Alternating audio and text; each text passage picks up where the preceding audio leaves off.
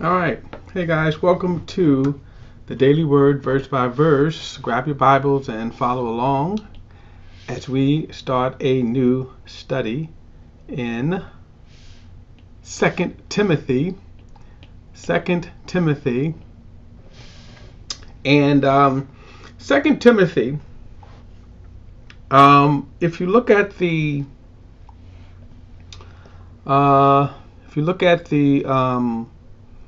okay, my Facebook feed is messing up again. All right. Anyway, if you look at my question, what would you do? What would be on your mind if you were facing death? Okay. I want you to think about this. What would you do? What would you do if you were facing certain death and you knew you were facing certain death? What would you do? What would you do? And that's important because Paul, if we look at the book of Acts, the close of the book of Acts, Paul would have been around this time finishing his first imprisonment, and he would have been let go. During this time, 1 Timothy would have been written, 1 Timothy and Titus. And that's why I went through 1 Timothy and Titus together, because they really was written around the same time. Titus was written, 2 Timothy was written later, just a few years later. It is believed to be Paul's last Paul's last letter. It is believed shortly after this epistle, he is executed. Okay. All right. Like I say, it seems like my Facebook page is acting up again. That's coming from Facebook, just so you all know. So what I might do later on is just kind of take the recording of this and then put it back on the Facebook. Put it back on the Facebook page, okay? Because it's acting up, it's interrupting every whatever. I don't know what's going on. That's on Facebook end, okay? Hey Carolyn, how you doing? God bless you. All right. So also let me just do a quick trivia. As I told you, we studied 1 Timothy and then Titus, and the reason why I did that is one of the ways that the Bible, when you look at our Bible, and this is on a scholarly end, not so much as a inspirational end, but when you think about just the sections of your Bible, then in each sections the books are arranged in order as they believe to be, as far as the date is concerned. So if you look at your first section from Genesis to Esther, I believe it's Esther, those books are laid out in the order in which they would have been written. And then the next section would be Job, Psalms, Proverbs, and I think goes all the way to Songs of Solomon and Ecclesiastics. Again, those are written in the order in which they would have been written.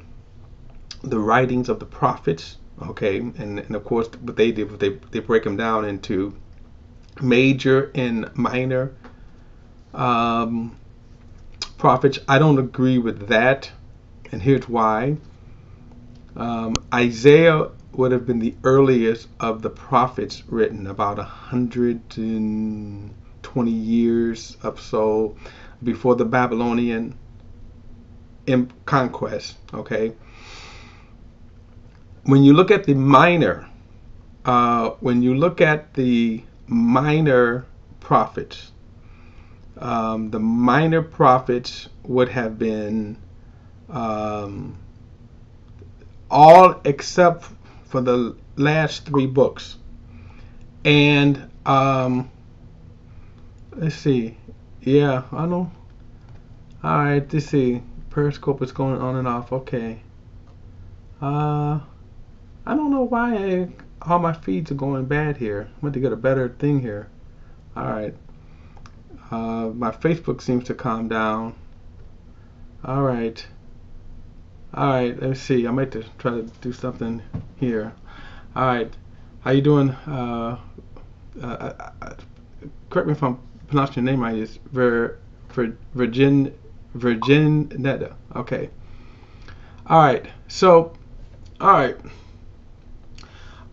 Okay. Random. What when you say Timothy or Paul? What do you mean? Timothy or Paul? All right. And also, let's see. Titus.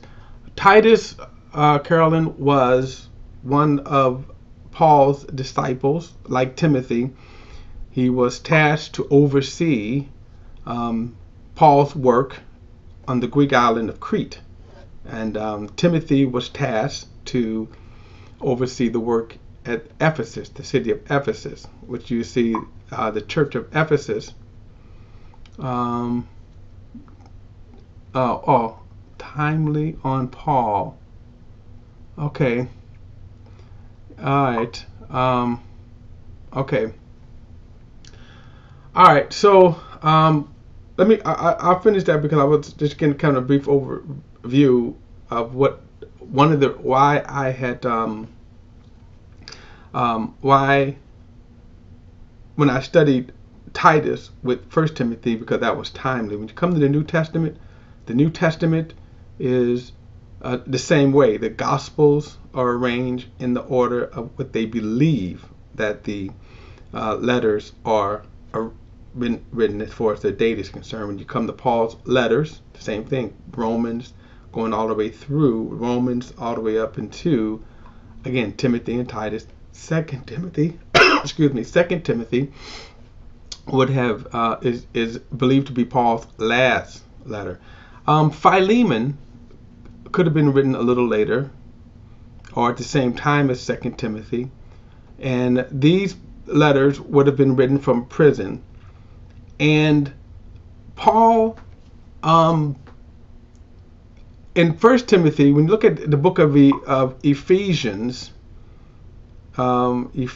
Colossians, and I believe Philippians is believed to be one of his prison epistles, but that would have been the first imprisonment. And as I said, he was released for a short period of time, and then he would have been rearrested. And it's also believed that he would have been executed around AD 65. That is kind of the belief. What a lot of people believe that his execution, and of course, it would have, Paul being a Roman citizen, he would not have been crucified, but would have been beheaded. Unlike Peter, who is believed to have been, yep. But unlike Peter is, and this is not from the biblical text, but you get a lot from history and what I guess some of the things that were said during the time that people wrote about. So whether it's reliable or not, we really don't know. But it's believed that Peter was, when it came time for him to be executed, we know that in his second epistle that he was urging, he was telling his audience that he was writing to, that one of the reasons that he was writing was that he was writing to who is Fieldman? I don't know who that is. All right, but unless you were saying Peter, I'm saying Peter. But anyway, Peter would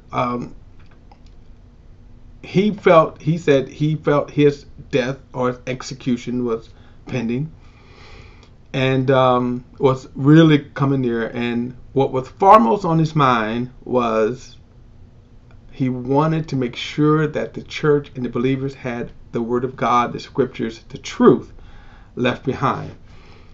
Now, Paul, as he's writing in the second epistle, we're going to go to 2 Timothy, and I'm going to put it up in a moment. 2 Timothy chapter 1. We're in 2 Timothy, and Paul, feeling that his death was pending. And this is interesting because this is what I put in the description. What would be foremost on your mind? Paul pretty much, as we will get into this letter, pretty much knew he would be executed. And again, so what you see in this letter, as opposed to 1 Timothy, which is a habit of what you can see that this was sort of a characteristics of Paul's writing. We saw this in 1 Corinthians. Chapter after chapter was instruction, and of course in the Corinthians case, more rebuke and correction. But then when he comes to the second epistle, he lays out his heart to them. And the same thing with Timothy here. He's laying out instruction to Timothy. Well, now Paul is going to really lay out his heart. He's going to lay out his heart to Timothy, and especially knowing that his execution is upon him. Now remember, Timothy was a timid person. Unlike Titus, Titus was a go-getter, and Titus is going to come up in this letter in a very, very interesting way. But Paul was probably closer to Timothy than anybody else. Timothy had the heart that the same heart that for the gospel, the same heart for the people, the care of the people, than anybody else. He had the same heart. And but Timothy was also a weak kind of person and timid, and Paul was aware of that he didn't want people pushing Timothy around. He didn't want he didn't want them to say, hey, you know what, so you're going to see he's going to be encouraging Timothy to be strong in the grace. He's going to be encouraging Timothy, don't let anybody despise your youth. Remember from where your calling came from, who called you. And all of these things, you can see that he is he's going to strengthen Timothy with his message. All right. So in 2 Timothy chapter 1, he says, Paul, an apostle of Jesus Christ, by God's will, for the promise of life in Christ Jesus. And as I always say, if you think about the very opening statement, it always sets the tone. He sets the tone of the epistle. And notice he says, for the promise of life in Christ Jesus. Why? Mortality is upon him. He is aware death his execution is coming soon. Verse 2, to Timothy, my dearly loved son, meaning he mentored Timothy. We see this back in Acts chapter 16 where they met. Timothy's father was Greek, but his mother was Jewish. So he was half Jewish and he was half Greek. He says, grace, mercy, and peace from God the Father and Christ Jesus our Lord. And even I said this before, even though this is a standard greeting, notice what comes from the Lord. Grace, and then and in the case with the pastoral epistles, he says mercy. So grace and mercy for pastors, right? For ministers, grace, mercy, and then peace. So grace, remember, God's unmerited favor. It is God's goodness towards us, God's willingness to do us good. And it is also, then you could say, what is the favor? And really the favor is whatever it is God wants to do for us. In the case when we say we're saved by grace, that's salvation. But here, this grace is the strength and the power of God resting upon us. The strength and the power of God resting upon us to do God's will, to do God's purpose. And that takes the form, that grace is, you can say, whatever it is we need. And the word peace, and this word peace is, we often think of times peace of the tranquility of the soul. And yes, as in the book of Philippians, he says that the peace of God is passeth all understanding. But that's not what he's talking about right here. He's talking about the peace we have with God that is based upon the work of Jesus Christ on the cross. And that's why in Ephesians he says Jesus is our peace. He is our peace. Now that's important to realize, because if you think, and many theologies teach this, about when we talk about the security of salvation, eternal security, you can even throw in this phrase, once saved, always saved.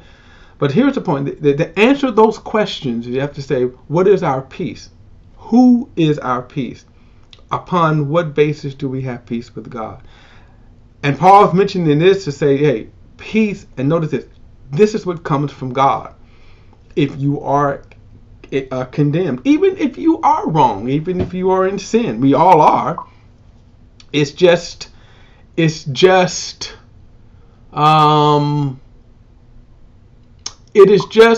that some sins we esteem more than others. In other words, and I'm not talking about a person who is hard-nosed in their sin, defiant in their sin. That's a whole different category. Even though peace will still be for them, but remember, that's a category. A person who rejects God, who rejects Jesus Christ, who's defiant, that's a different category. But people who struggle with their sin, struggle with their issues. Here's the thing, what I'm saying. Peace from God. Peace. Hi, we are in the letter of 2 Timothy. Verse by verse. 2 Timothy. And we're in chapter 1. So, and I want to say, Naosi, I hope I pronounced your name correct. I don't know. I'm not for sure. But anyway, so when he says here to Timothy, verse 2, to Timothy, dearly beloved son, grace, then mercy and peace, and then he says, from God the Father in Christ Jesus our Lord. From God. So mercy and peace comes from God, and this should be a strengthening. This should be strengthening to us, comforting to us. Verse 3 says, I thank God, whom I serve with a clear conscience, as my ancestors did, when I constantly remember you in my prayers night and day. Now, of course, again, this was something that Paul was really concerned about with Peter. Paul was concerned about with Timothy, that again he was and you can see this with this letter, how concerned Paul was. Notice he says, praying night and day. Verse 4, remembering your tears, I long to see you so that I may be filled with joy, clearly recalling your sincere faith that first lived among your grandmother Lois and then your mother Eunice, and that I am convinced is also in you. Now, again, when you go back to the book of Acts, what you will find, and now we see her name because her name was not given, and by the way, this grandmother, that Timothy's mother was Jewish, but also a believer. His father was Greek. And it also appears that his father may not have been a believer. We don't know. Paul is certainly pointing out that Timothy, at this time, how the Christian message had even reached far into, again, Antioch.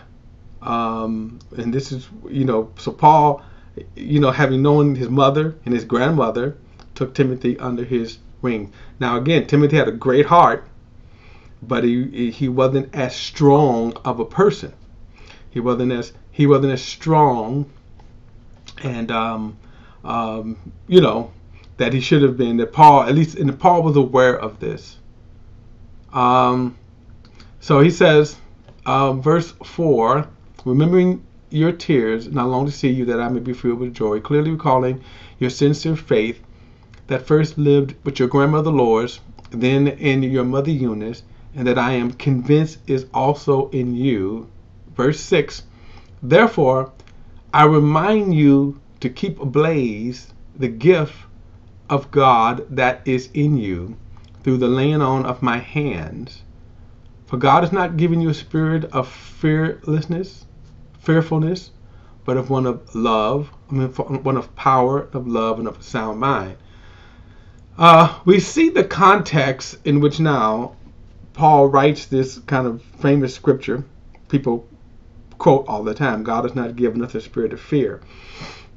Of course, the context here is that he's speaking to Timothy, because Timothy was fearful. He was a timid person.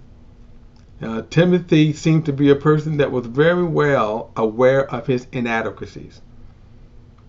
And what Paul is doing here is not pointing out his inadequacies. In other words, Paul is not pointing out, you're weak. Yeah, in fact, by the way, not only was he weak, but he also, we see that Timothy seemed to have been a warrior to the point where he might have had ulcers. Remember, back in the first letter, he tells Timothy to drink a little wine for his often stomach problems. Okay, and of course that goes against a lot of people today in certain circles, but we won't get into the issue of whether or not you should drink wine or not. But the idea here is, when he says that, okay, Timothy was so aware of, and I could probably imagine a conversation that, Paul, I'm not cut off for this, I'm not, I shouldn't be doing this. And while Timothy himself probably would list all of his inadequacies, Paul is strengthening him with God's word. So he says, I therefore, verse 6 again, I therefore remind you, keep ablaze the gift of God that is in you through the laying on of my hands. Now, when he says the laying on of hands, this was referring to Timothy at his consecration. We don't have a recording of this. Again, the book of Acts wasn't meant to be a complete biopic of Paul's travels and experience. So we get a lot of details scattered through the other epistles, and this is one of these examples. We know that Paul, when he took Timothy under his tutelage, he had him circumcised, because at that point he wasn't circumcised, and really, I don't even know why Paul had him do that, but I'm going to say that Paul probably did it to try to keep. He didn't do it because in order to be saved, but probably did it to say, let me try to cut down on a lot of the resistance. And we could judge for ourselves whether or not if the wisdom of that was sound. We know that later on, when Paul again attempted to do that, it led to his arrest in Acts chapter 21. But anyway, Timothy, having been coming under Paul's mentorship, and this kind of also shows you this is really what church should be about.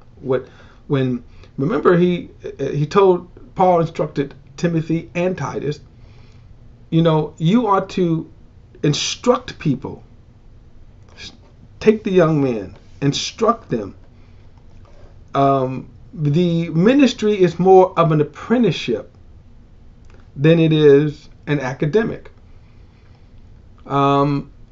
Theological schools came along later in Christian church history. The development of these schools, in some cases they were good, but it wasn't because of eventually it became a denominational thing. Theological schools were to be trained in a specific theology. During the 6th, 7th centuries, when you probably begin to see the development of Christian school theologies, okay? And by then it was more Catholic than anything else, that they want you to be trained in a very specific way. Of course, when you come past the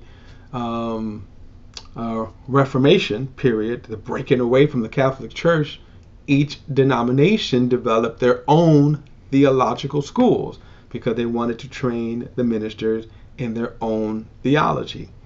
Now, while in essence that is a good idea, the problem, of course, is the Word of God, in its sense, wasn't the central part. It was theology. In other words, so a Baptist is going to be trained in a Baptist theological thought.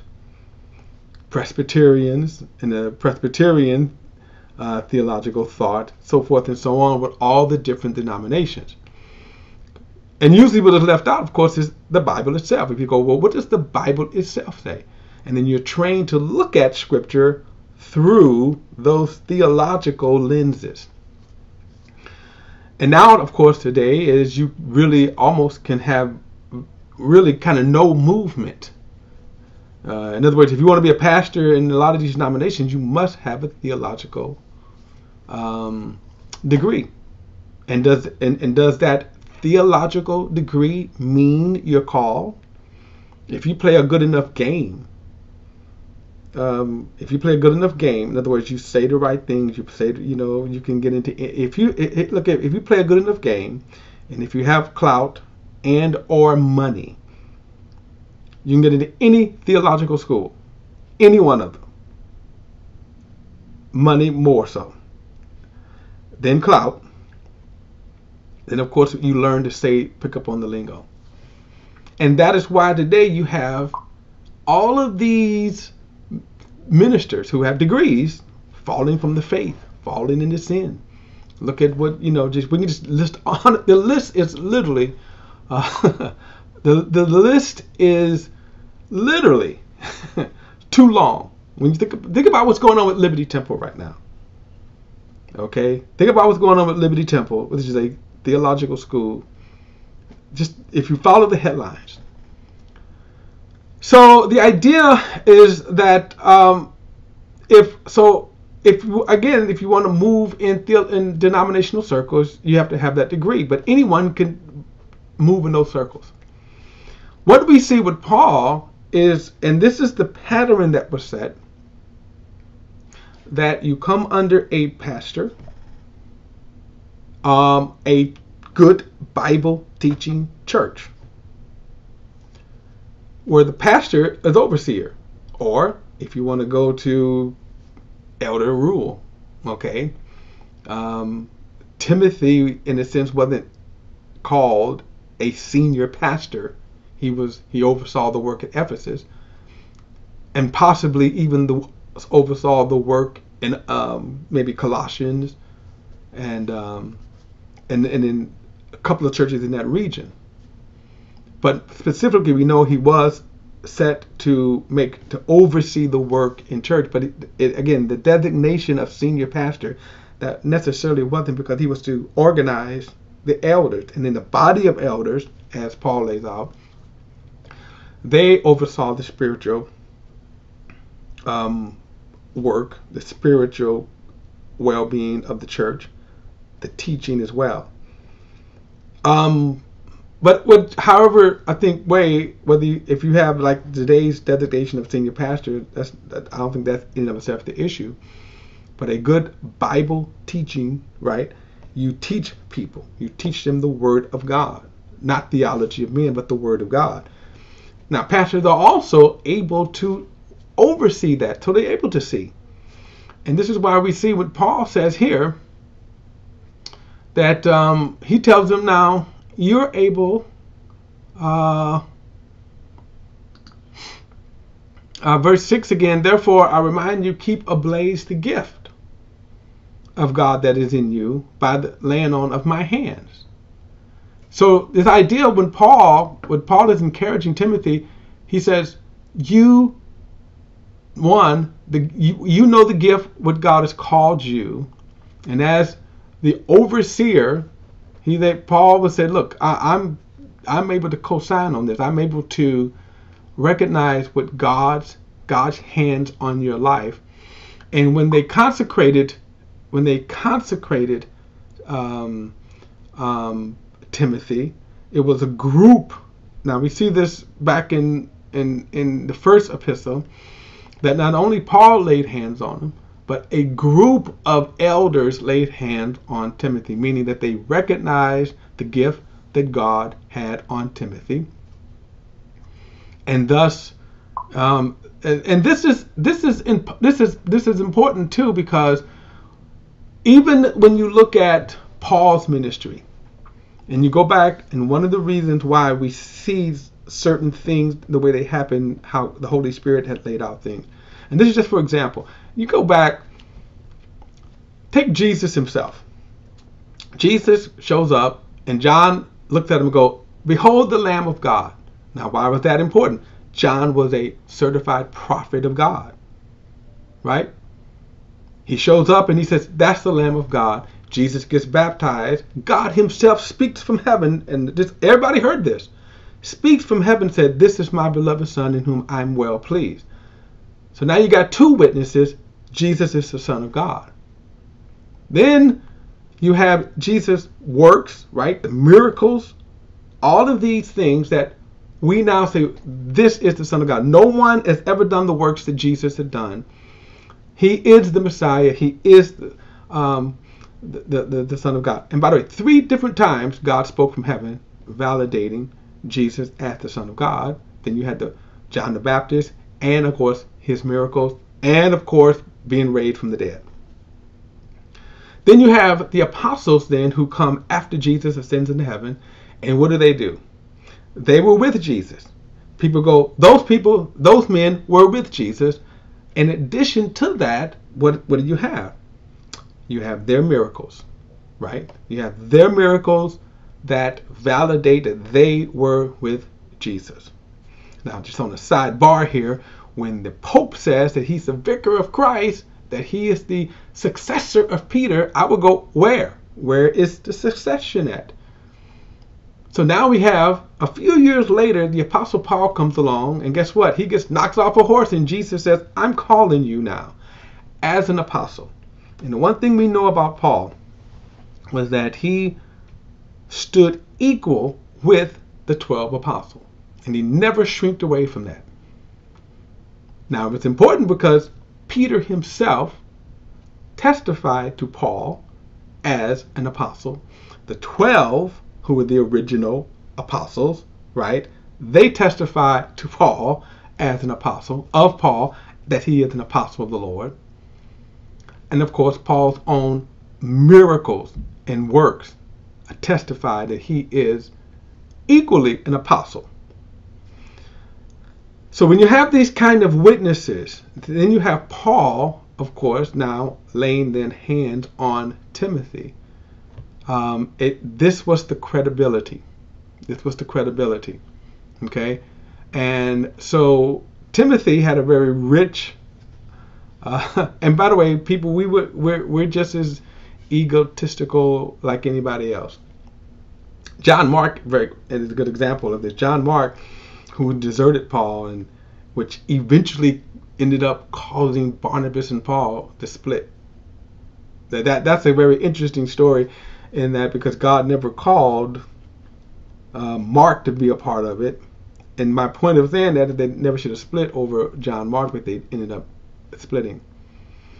But Mark was royalty. His mother Mary, everybody came to Mary's house in the first century church. My point is the same sort of thing that they do. The same.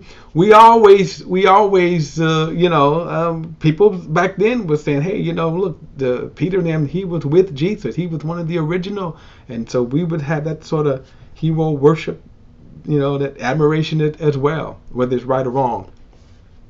But my whole point is now Paul is reminding Timothy. He's reminding Timothy, you keep ablaze the gift. Remember, Timothy would probably shrink away from it. He would probably shrink away. So he says, keep ablaze the gift that is in you through the laying on of my hands. And then he says, for God has not given you a spirit of fearfulness, but of one of power and of love, and then of sound judgment. These are the things that, rather than look at your inadequacies, look at what? The gift that God has given you, what? In power or by his grace. And that's how he is strengthening Peter. All right, guys, we're going to stop there. I'll pick it up at the next, pick it up with verse 7, and our next statement. I'll pick it up, sorry about that. I'll pick it up, where am I going to pick it up at? Verse 8. Yeah, I'll pick it up at verse 8. Probably come back to verse 7 in our next study. So, all right, guys, thanks everybody for tuning in, and I'll see you in the next study. All right.